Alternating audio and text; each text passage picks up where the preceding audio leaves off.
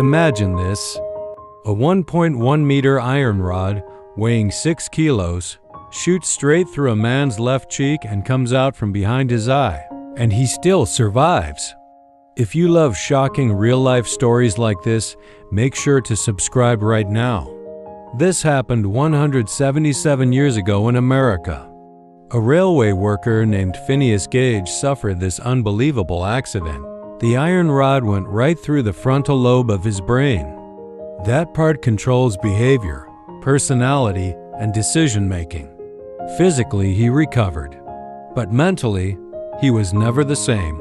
Before the accident, Phineas was calm, focused, and responsible.